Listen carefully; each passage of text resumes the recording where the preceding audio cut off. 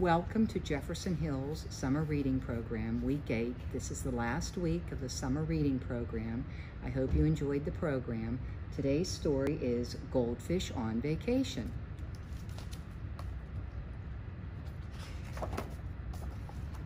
In a small apartment in a tall round building by a park next to a river in the middle of a big city, there lived 3 children, H, little O, and baby M.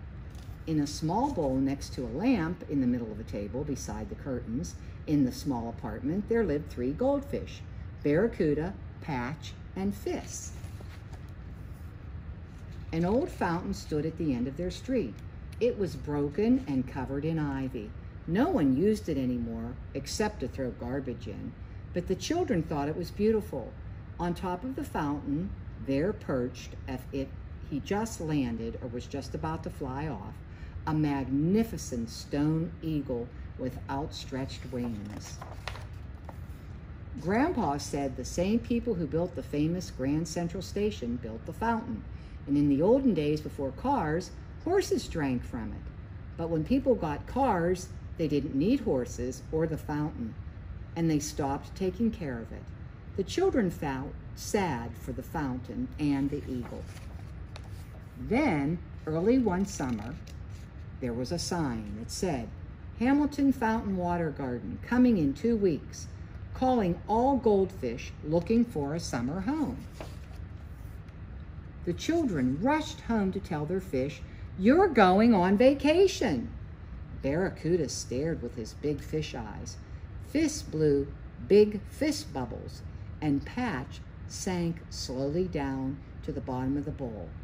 "See," H said, "they can't wait." Grandpa rushed into the kitchen, and on the big calendar on the wall next to June 28th, he wrote, "Goldfish on Vacation." But the children didn't need a calendar to remember. They were already counting the days. Every morning they rushed to the window, and so did Grandpa. And every morning they watched a man at the fountain.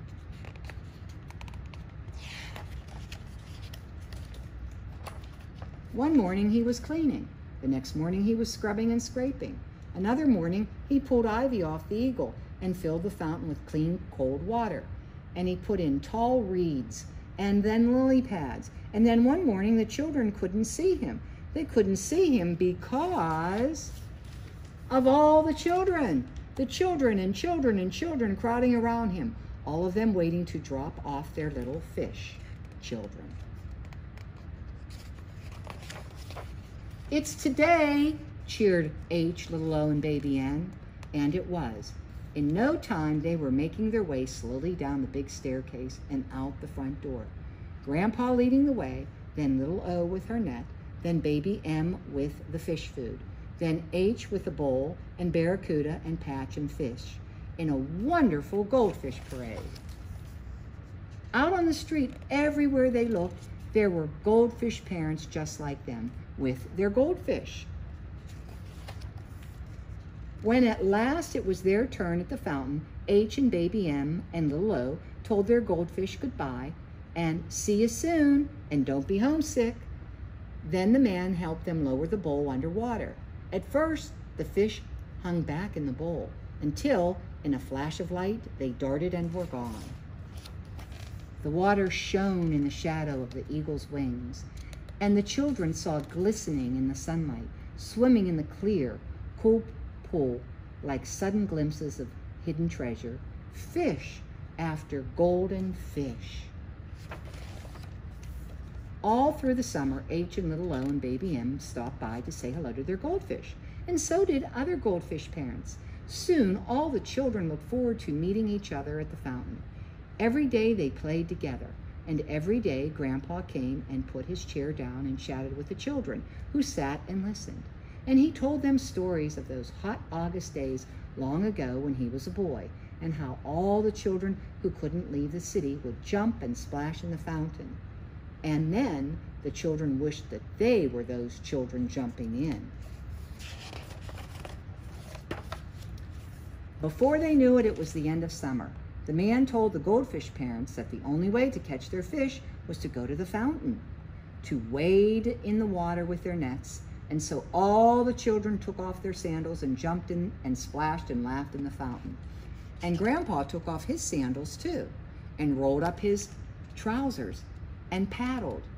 And he said it was just like those days long ago when he was a boy. And the children could hardly even recognize their goldfish. They all looked completely like different fish. Are they really our fish? Asked little O as they headed home. Oh, yes, I'm absolutely certain they're our fish, said Grandpa, who really wasn't certain at all. They look so fat and happy, said H. Of course, said Grandpa. That's what a vacation will do for you. Anyway, who says you have to leave the city to have a vacation? And the children laughed because they knew that was true. And so the goldfish, who may have been barracuda and patch and fish, or some other goldfish altogether, went back to being fish in a bowl.